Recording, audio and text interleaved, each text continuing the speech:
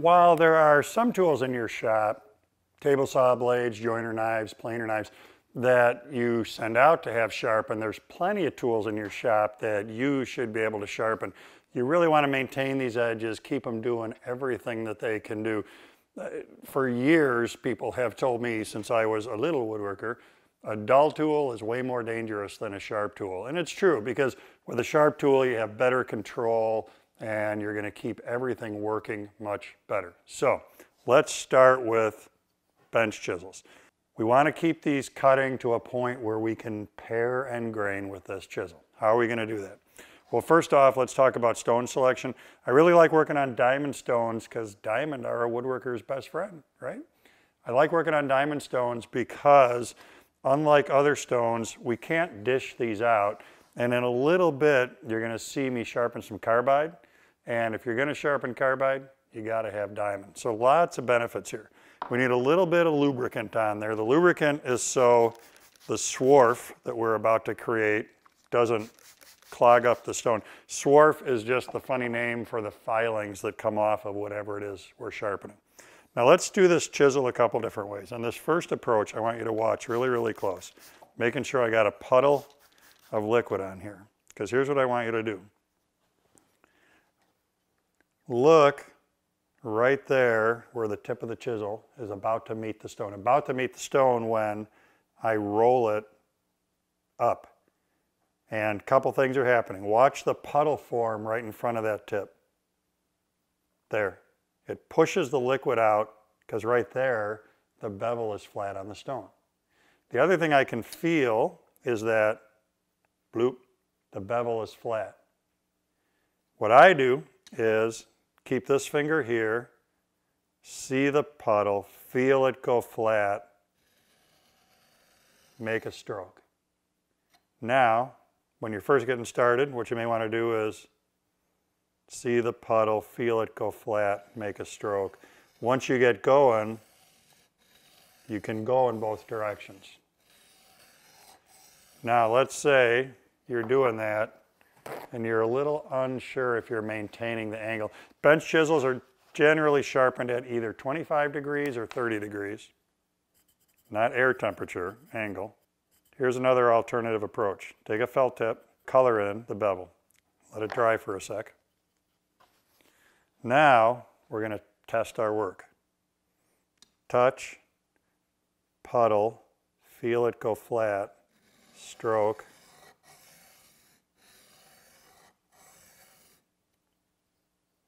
Are we hitting the whole bevel? Is all of the felt tip coming off? So if I was only on the heel or only on the tip, we could see that. Here, I'm a little too far back. I'm not quite getting all of the tip.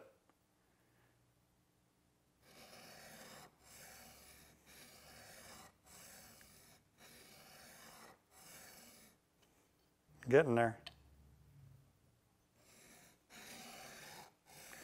Now here's a thing I'm doing too, and that is body mechanics.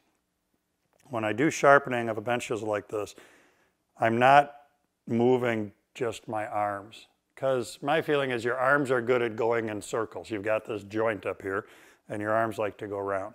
So I'm finding that angle, and then I'm actually moving my entire body forward and back. I'm sort of moving at my ankles, and that keeps me going in a straighter line, I find, than just moving my arms.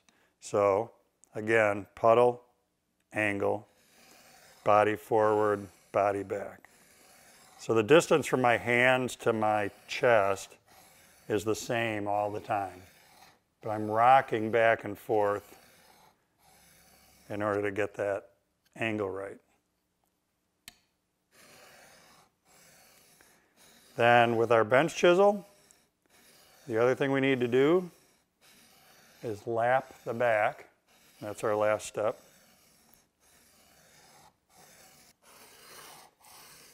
You paid for the whole stone, so use the whole stone. In other words, I'm kind of traversing back and forth across the face of the stone here, not just, it's kind of a tendency to just ride back and forth in the center.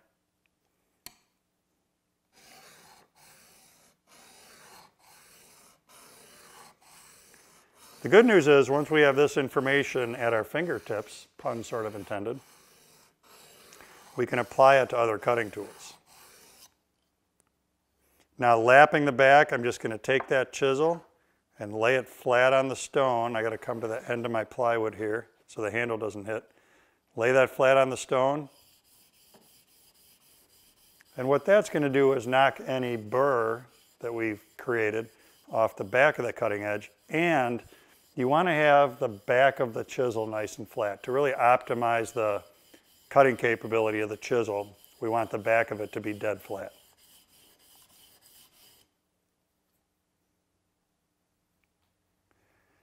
One of the things we can tell as we look at it is the stone contacting the entire back of the chisel. And here it is. Sometimes what happens is you can see honing marks on an edge and an edge, but not the middle. That would tell you that it's not flat yet.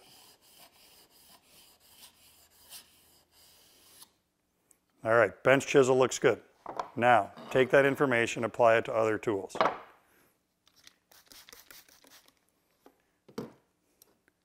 From our plane, I started life with a plane iron.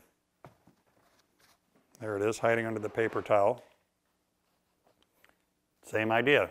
It looks very much like a bench chisel on its cutting tip. So, fresh water on there. See the puddle, bigger puddle. See the puddle, feel the bevel go flat.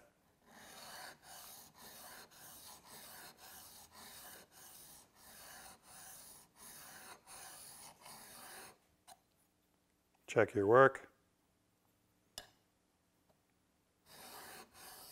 And then, once we've got that bevel done, what do we need to do next? Just like the chisel, lap the back.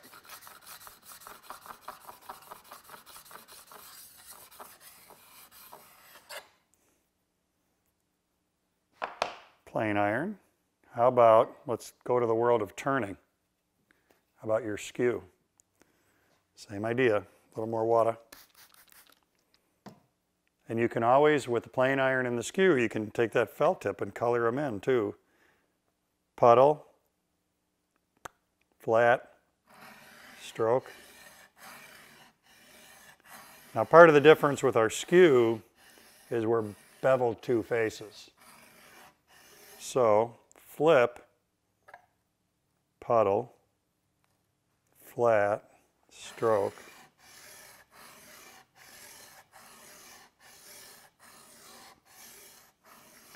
But we're really doing pretty much the exact same thing that we did to the bench chisel and the plane iron.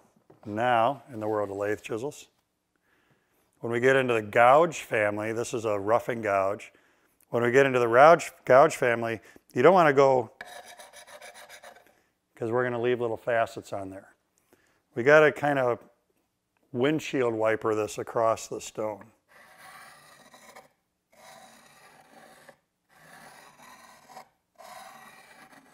With this, with your gouges, you're not going to see a puddle form, but we're going to feel that go flat. Now, if you find this cumbersome to do, we got a lot of chisel here, we're trying to hold that angle just right. This could be a case where it's easier to take the stone to the tool than the tool to the stone. What I mean is, lock the chisel in under my arm, my left arm, right hand dominant, and I'm going to take a stone and roll it across that bevel in order to do my honing. Either one of those approaches will work. Find the one that works for you. It's really important with sharpening that you have products, sharpening products, and techniques that you're comfortable with so that you do the sharpening. Because if this comes off as being a pain in the butt to do, you're not going to do it, then you're going to end up with dull tools. Now while we're on this guy, let's look at router bits. And this is cool because router bits, of course, are carbide tipped for the most part. The only thing that's going to touch carbide is diamond.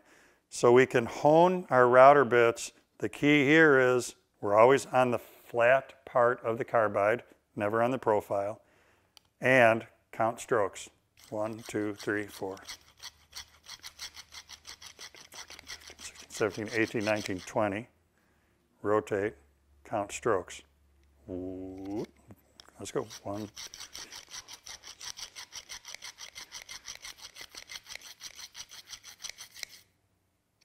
This is a great way to refresh the edge on your cutters. I do this a lot if I'm going to use a dovetail bit on chippy material. Baltic birch plywood is a great example. I'll bring the router bit here to the diamond stone first, dress that edge to make sure I'm really optimizing its cutting capabilities, then put it in the router, dovetail jig, cut the plywood. With your router bits, if you have one that's got a ball bearing on it, this screw I've already got loose. You need to take the ball bearing off, and then once that's off, we can take the ball bearing off, because the ball bearing would be in the way of getting on the flat. 1, 2, 3, 4, 5.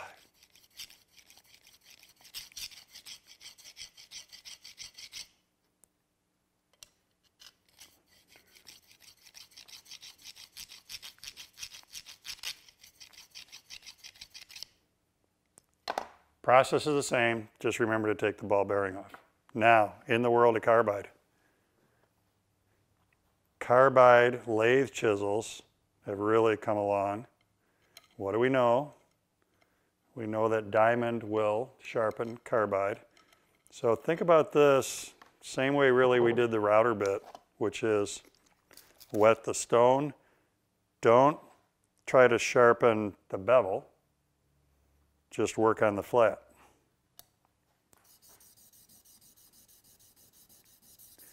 And this is a way that we can refresh that cutting edge so that we're back to great quality cuts.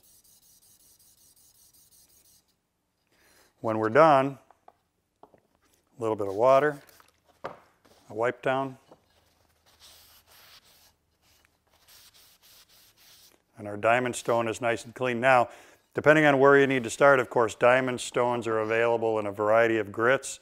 If we're taking a nick out of an edge, you're going to want to start at a coarser grit and then work your way up to the finer grit. So depending on if you're simply honing, you're refreshing the edge, you can go right to the finer grits. But if you got to do a more aggressive cut, start with that coarser grit. That takes care of some sharpening tips, because we sharpened a lot of tips. See how that all comes together? And hopefully that'll help you keep your tools on the cutting edge in your shop.